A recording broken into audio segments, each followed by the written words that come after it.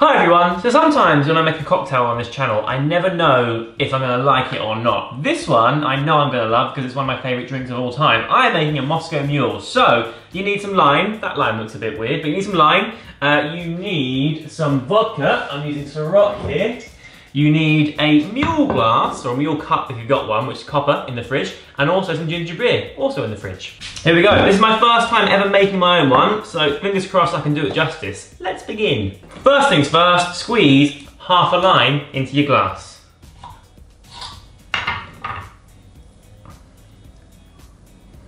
With this drink, I don't really mind getting bits of lime in it. Often you kind of want your drink to be really smooth and have no bits and bobs in it, but if it's going to be like little limey sort of segmenty bits, go for it. I think it all adds to the rustic vibe.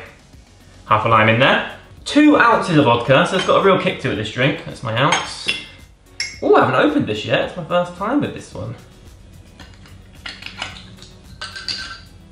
Whoops. Okay, 2 ounces.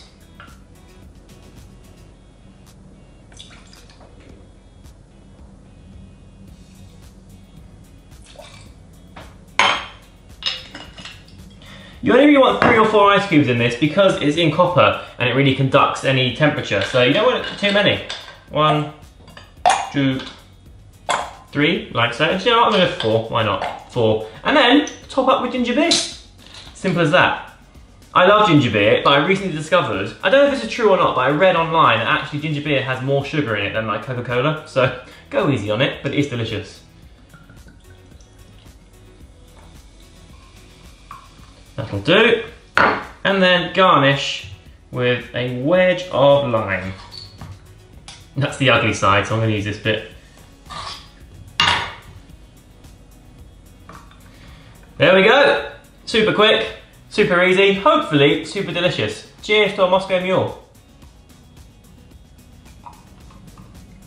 Oh yeah, that's great. I've got really fiery ginger beer here as well, which I think adds an extra element to it. I love ginger beer and I also love a Moscow Mule. That's really good. Anyway, thank you very much for watching. Hope you enjoyed this video. If you did, give it a thumbs up and I will see you very, very soon. Happy weekend. Bye.